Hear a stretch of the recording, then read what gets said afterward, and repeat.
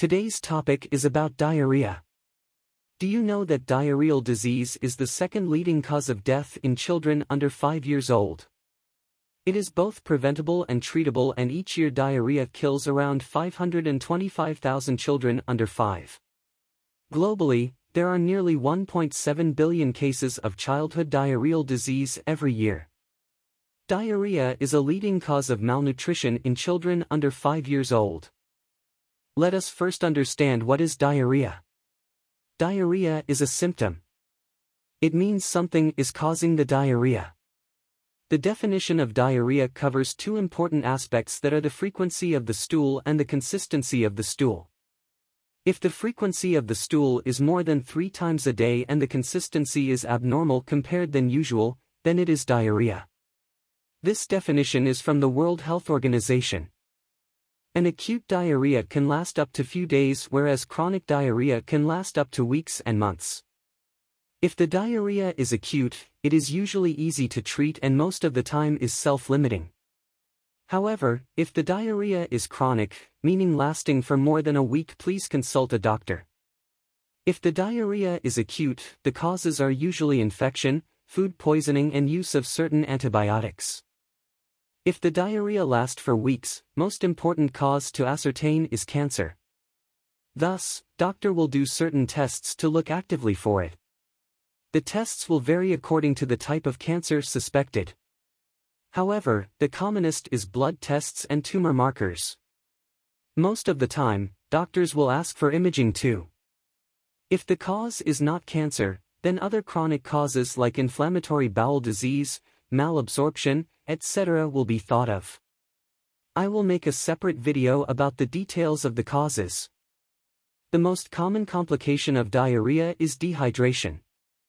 During a diarrheal episode, water and electrolytes like sodium, chloride, potassium and bicarbonate are lost and are not replaced. The degree of dehydration is rated on a scale of 3. The worst is severe dehydration.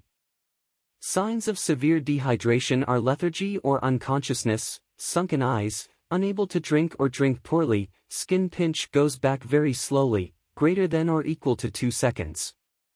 If 2 or more signs are present, then it is severe dehydration. The less severe is some dehydration.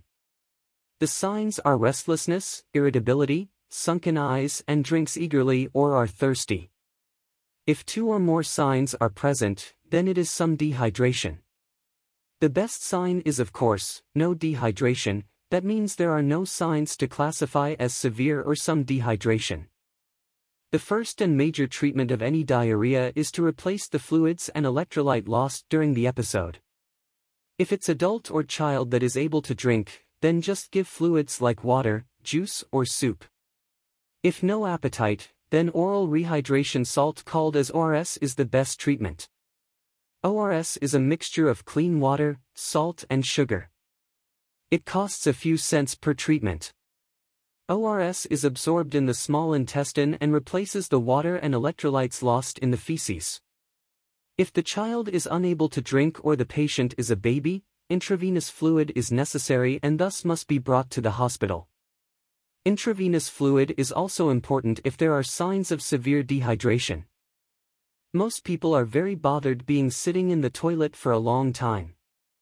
In this case, 2 common medicine for reducing the symptoms are loperamide and bismuth subsalicylate. Loperamide or Imodium acts by slowing the contractions of the intestines and how quickly its contents pass through. By slowing the movement, it allows more time for water reabsorption, thus hardening the stool.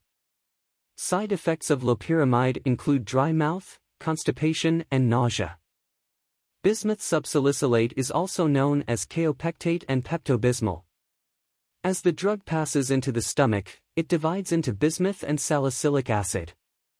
The bismuth remains in the stomach, where it helps increase fluid absorption, reduce inflammation, and heal the stomach.